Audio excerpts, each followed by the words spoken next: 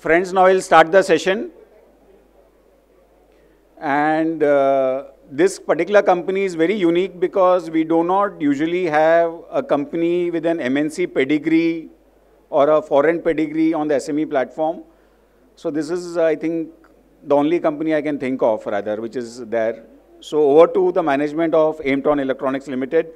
Please welcome them with a round of applause, please. Good afternoon, everyone. I'm Snesha. I'm Director Sales, and I think the most trending sector as of now. And that's the prime reason to have it post-lunch, so that after lunch, everyone can seek their attention.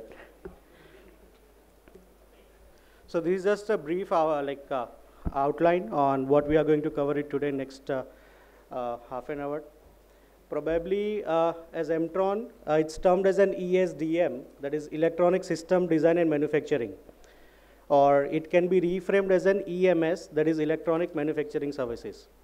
So if I give you a layman language example, you might have all seen in childhood days green color board or blue colored CPU board in hardware and all that stuff. So we are doing the assembly of that hardwares, or we make such kind of products based on the customer requirements. So our portfolio has been diversified into various segments. To get a glimpse of it, these are a couple of segments that we are already serving. Just an example, say automotive. So automotive, it can be like a EV charger or EV charging station. It can be battery management system. It can be power drive or something kind of. And apart from that, if we say like medtech or medical, either you can say PCBs of ventilator or complete assembly of ventilator, kind of complete system integration where PCBA remains our core competency, and it can be a like combination of say plastic, sheet metal, die casting, cable assembly, whatever it would be. So in India, we have two manufacturing setup. That one is in Vadodara, Gujarat, where we started in 2011. So 11 to 14, probably 13, 14, we were in one company in their premises. And then 14, we acquired one piece of land, around 100,000 square feet at Vadodara. And we have like 4-layer structure. And then like post that, post-COVID, we started one more manufacturing setup at Bangalore. That has like one SMT line, and Vadodara, we have 4 SMT lines. So SMT is a bit technical term that is called surface mount technology. So we have 3 as of now, 1 is on its way. So in total 4 at Vadodara and 1 is at Bangalore. So globally, like if you see like in terms of that D factor, that is design, so we have like 100+ years of cumulative experience where we have served on the like different embedded projects. It can be, again, if I just give an example, if anyone comes with a concept, say just an example, they want to design mobile or they want to design a laptop. So from say hardware, in terms of PCBs, or whether it's plastics, whether it's different kind of certifications like based on their end application, it can be IP68, it can be CE, it can be UL, based on the geography and their end application. So all that can also be ruled over one sub-solution itself. Mukesh Vasani, he's the CEO, he's the chairman, founder for the complete Aimtron group. He has founded Aimtron Group in 2008, and India we started in 2011. He is with 3+ decades of experience in this industry, and he has like done civil engineering first, and then post that he got opportunity to go US, where he did his electronics and started Aimtron Group there. And then he thought of to give back to society, and with that in mind, doing something in India under Make in India movement, Atmanirbhar Bharat. 11 we started in India with the thought of doing something high-tech, niche market segment, trending technologies in terms of electronics to get something within the India itself. Nirmal Mukesh Vasani, he's the next-gen promoter. He's also promoter holder. He's looking after for upcoming technology. He's a technology director and part of board member as well. He's with almost 12 years. He also has been working keenly within the firm itself. These are our like roadmap on how we have been. So AVIO incorporated in 2011.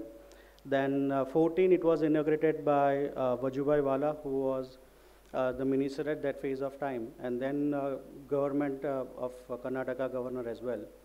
18 we had a like accomplishment of 20 CR turnover, and then 20 we even received one business excellence award. 21 we started facility in Bangalore post COVID, and then it was inaugurated by Ashwath Narayan. At that phase of time he was the IT/BT minister, and simultaneously we came across different certifications as well, which I think will go across down the line. And then we started 2 back-end offices for designing as well. One was in Vadodara, one is in Ahmedabad, where we have like say hardware engineers, mechanical engineers, test engineers, and a couple of other. And then 6th June, we got listed on NSE Emerge platform.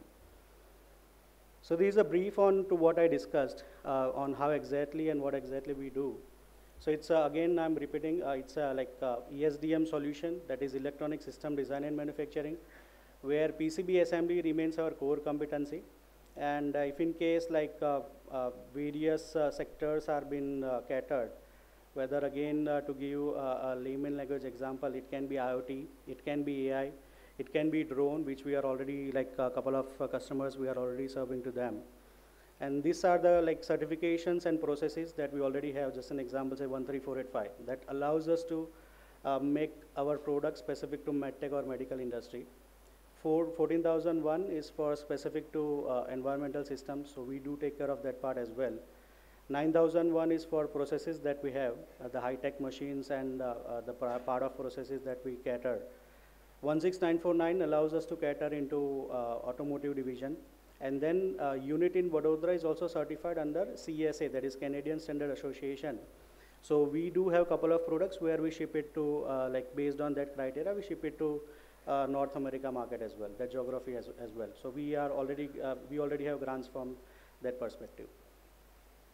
So this is like what we are equipped with, like 4 SMT lines we already have. We are adding one more that is on its way, probably a couple of months or maximum in a month's time it will be up and running. And that is going to be again, that new line will be adding more our capability in terms of type of chips that will be able to place kind of AI, Industry 4.0 and all. Already we do have that, but that is going to be an addition because electronics as of now is changing day by day. It's getting more miniaturized factor on day-to-day basis. So that will help us to allow one more step ahead. Then apart from SMT, there goes through hole as well. So these are different type of components, different type of processes. And then we do have box build setup as well. And I will not go with this advanced machinery includes because these are like part of the SMT line itself. So what exactly our capabilities are? So product designing. So in case anyone is looking for, say, if has a vision of Industry 4.0 and they are looking out for something in terms of automation, so they want to develop EV charging station, or they want to develop like a medtech watch, or they want to develop, say, a battery management system for either automotive or something, or telecommunication. So we do turnkey manufacturing only. In that case, like we do designing for them, we do like prototype, we do pilot batch, we do mass manufacturing, and we only like procure the material with our distributors, suppliers, manufacturers directly. And then we do the complete assembly of the products, and then we ship it to them. And in such, there are a couple of cases where, because our quality is in that segment, that it is top notch, even we ship it to their end customer directly. So that derives on how exactly we drive our quality and systems and processes. Then just an example, like customer A, like his end customer is customer C.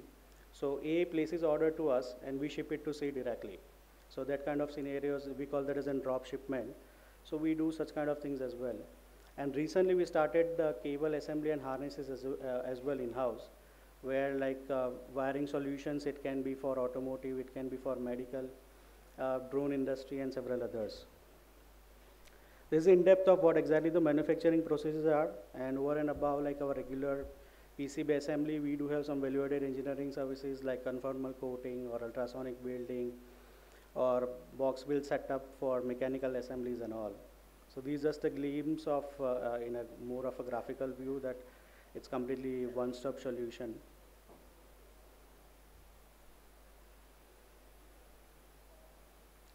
So product portfolio, again, box build, that includes like integrated enclosures, PCBA, PCB assembly, it's been abbreviated as PCBA.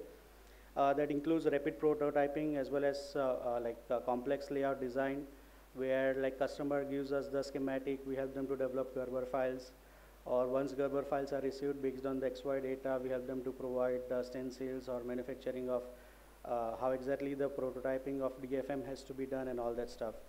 And testing and inspection, we have a rigid process for that, and that is why we we stand out separately apart from other peer companies. This is a glimpse of what kind of product catalogs we have. Just an example again, automotive. Then industry, again, fuel dispensing or HVACs. Again, HVAC is one of the niche market segment. It's not wide consumer goods that we are doing. Then pressure switch for say swimming pools or something. Then gaming, as of now, probably I feel we are the only one who are serving to this sector. Again, gaming is not it's again a niche market segment where like casino or slot machines, we make the PCBs of it, or probably complete pinball machines, a couple of setups of it. Digital cubes, again, one of the niche product that we are doing it, or controller PCBAs where remote controls of PS5 or PS6, PS5, 6, I'm just giving a layman language example. Robotics, again, one of our majority catering along with IoT and drone. So India's leading drone manufacturer, we are the one who provides them the complete controller PCBAs apart from their digitals and other stuff. And then we do warehousing robotics as well. So again, in terms of anything for warehousing robotics or mesh communication or wireless network devices. MedTech, either say ventilators projects, or either may, there was one device called air quality monitoring device. We developed it from scratch, and that was being shipped to US market, that has a potential to detect COVID at that phase of time. Power, again, SMPS or power relay voltage regulators. So these are the different segments that we are already catering and trying to enter. Defense is the upcoming one where we already have started some prototypes, and we are going ahead with some certifications in that front, where we already have registration done with BEL, HAL, vendor codes are received, and down the line further processes are being catered further on how do we exactly regulate that. But couple of international players we already have started for, one of the international player in US for drone, one of the UK based company from defense, we have started some prototypes. So what exactly are our strengths? First would be product portfolio expansion. So based on the certification, types of processes and types of segments that we cater, that is a diversified portfolio and diversified segments that we come across. So in case, if any of the segments there is a slowdown, we may not get impacted with that. And that diversification mitigates our industry concentration risk and reduces our vulnerability to downturn in specific verticals. Comprehensive, we have in-house capabilities. We depend more on in-house things rather than outsourcing. No doubt for semiconductors we still have to, but there can be a future plan of either vertical or horizontal or free forward, backward or forward integration. So that's a long term, we can just say to it. And then we increase our product variety just to ensure that with the different geographies in mind. Even we are the one who even ships to China as well through one of our end customer. We are shipping to China, where people are trying to import, we are exporting them. So that is something we take a proud of. Along with that, US remains our main sales. UK followed by Hong Kong, Singapore, Taiwan, Ireland, and Thailand as well, where we are now planning to expand something in European countries down the line. And quality assurance, we ensure that dedicated resources and rigorous testing protocols, whether it's functionality, reliability, whatever requirements are based on the end application, because our quality is also IPC certified. Recently, through Electronics India Association, we got award in terms of quality second prize, and in terms of export business second prize. So it was a couple of weeks back only. Couple of SWOT analysis that we have done, the strength would be Industry 4.0 that we are aligned with, because to what equipments we have that are latest available in the market, and that focuses along with some of the R&D capabilities that we are going to do it in-house, to what we discussed on design front, whether it's embedded, hardware, mechanical.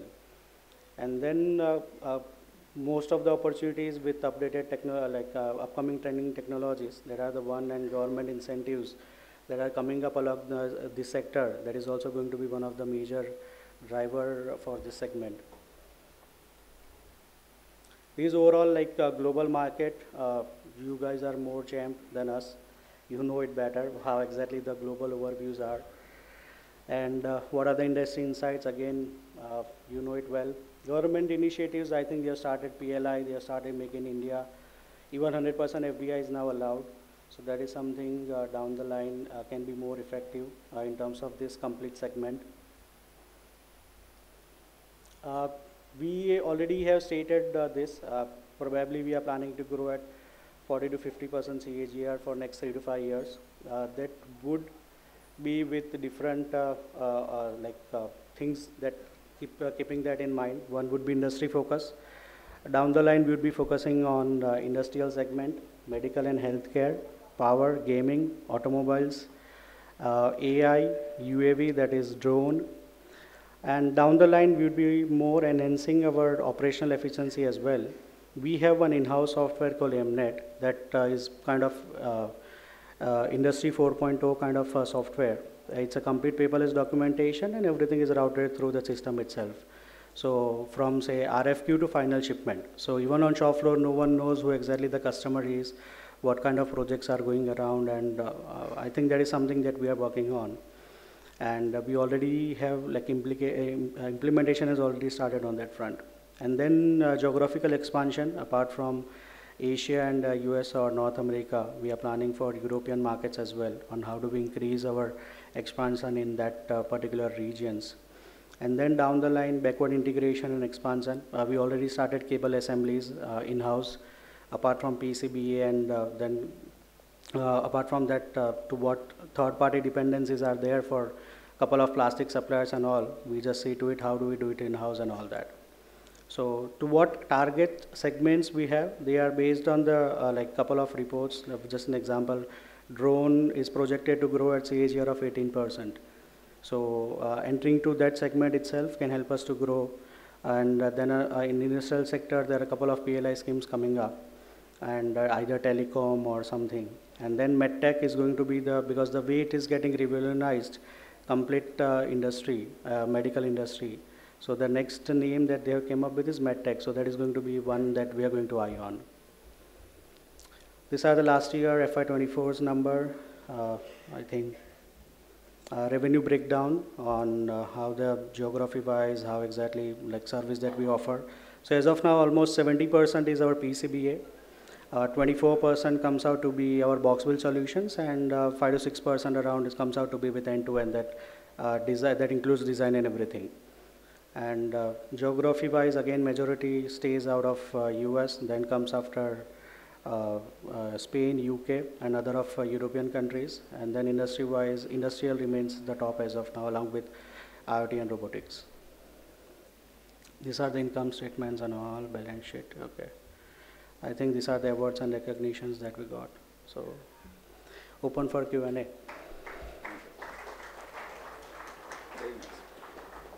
Yes, the floor is open for Q&A. Anybody? Yes.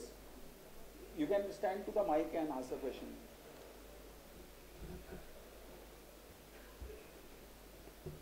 Can you hear me?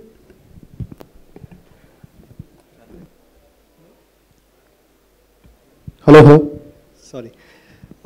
Thank you for the presentation, sir. Sir, you have in your group companies, the companies from the US, I think there are 4 companies. Is there any plan to merge them into the Indian listed company? Beyond SEBI guidelines, we cannot speak anything. So sorry for that. Okay. Yeah. No, apart from that, sir, you mentioned you have 4 SMT lines. Mm-hmm. So what is the capacity of the one SMT line in the capacity terms? As of now, if you see, we are running one shift, both the locations, Vadodara as well as Bangalore. And one shift has been catered with around 80% capacity. So in terms of capacity, we do have that, and we are not worried in terms of that. So I think from here we can go easily 3x in terms of number. So capex down the line will not be a constraint. Okay, perfect. Thank you, sir. That's all. Yes.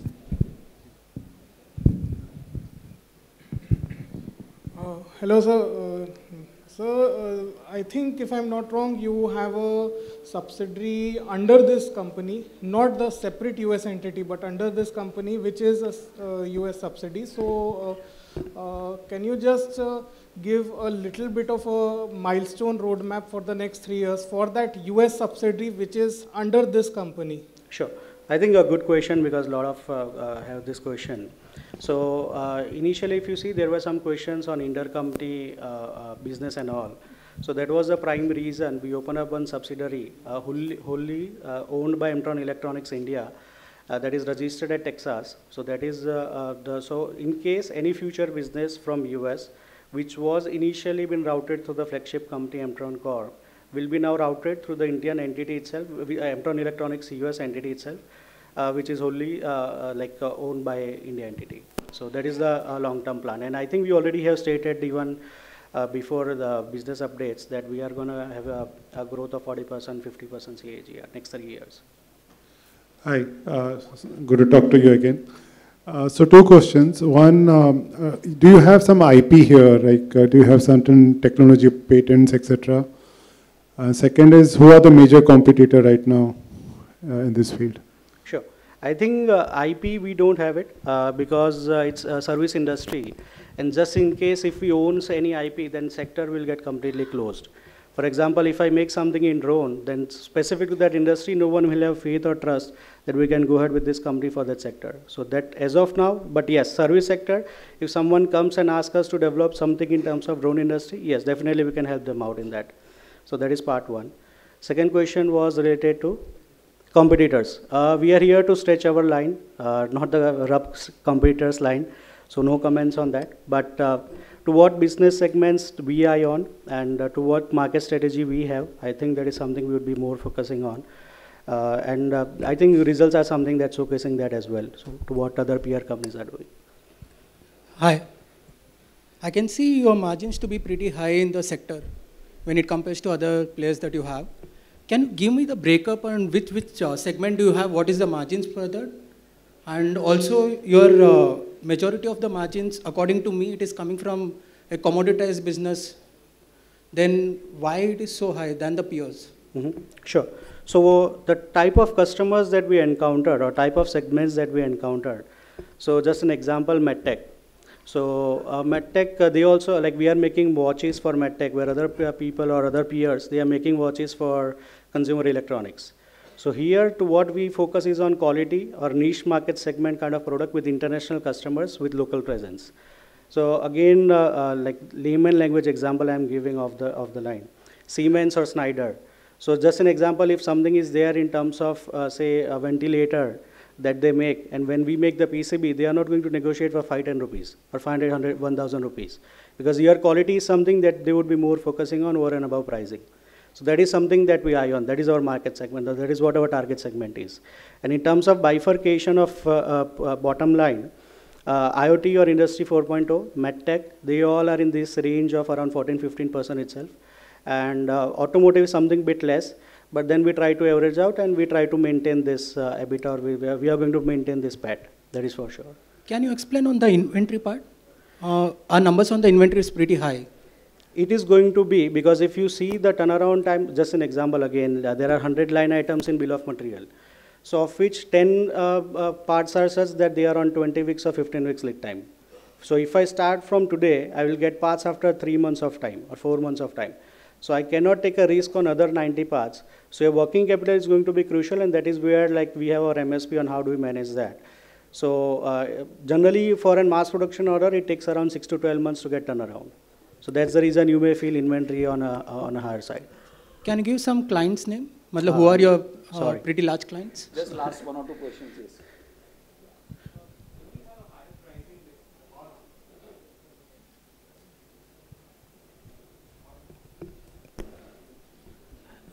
Thank you. Do you have a preferential pricing because there's a perception that you are US based and you get a higher pricing because of that, and that's why your margins are higher? So if you can reframe your question, preferential pricing? Saying that, let's say, most of the Indian players will have India pricing. Because you have a US entity, people think you are a US company. So there's generally a premium assigned to having products made in the US? Let that secret sauce be the secret sauce.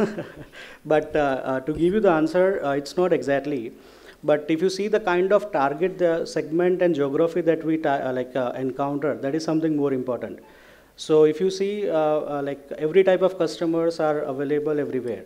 Even if it's in India, that is availability of that kind of customers is also there. It's not that it's not there. So it's kind of customer that you encounter and kind of product. So just an example again, drone, they are not going to negotiate for 500 or 1,000 rupees or 2,000 rupees. What they matter is quality, because after going into the defense, that particular application, if it goes to the defense and at that phase of time, if that PCB fails, that drone is going to fall down. So here quality matters, and that kind of machines, that kind of setup, that kind of processes, that kind of quality, that kind of benchmark we already have set. So that is something that we eye on, not on pricing. So pricing goes secondary when it comes to all this. And the 40-50% guidance that you've given on revenue, how much of that would be organic growth in India? 40-50% is organic. And if you were to think about the balance, the business transfer from the US entity to the India entity? It is including that.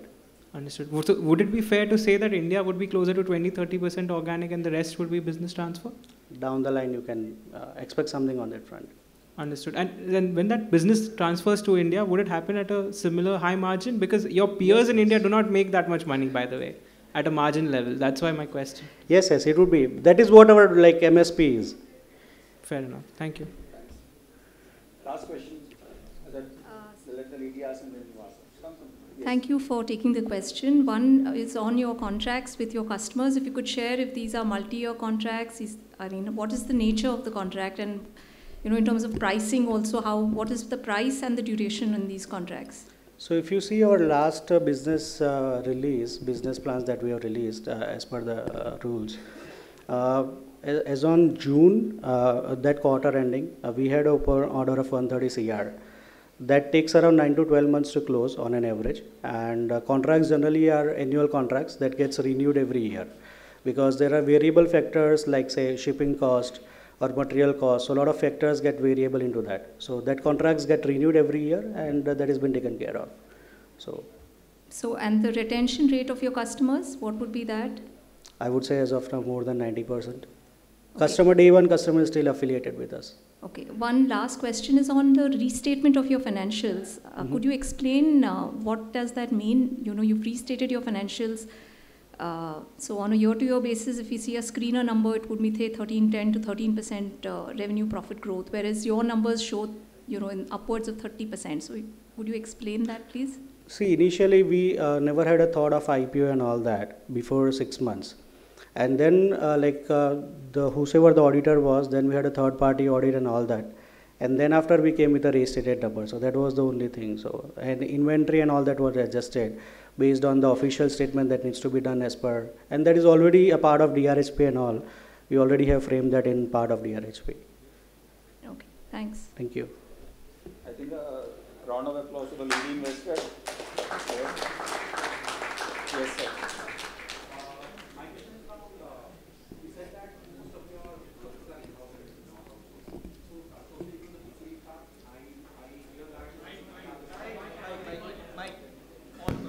Yeah, I hear that the PCB fab is a negative loss-making business in the country, and is that insourced in your current facility? No. And do you have any plans to in the future?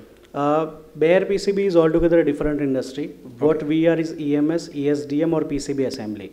Okay. So when we say in-house, that engineering services to what we gather, just an example, to design that PCB.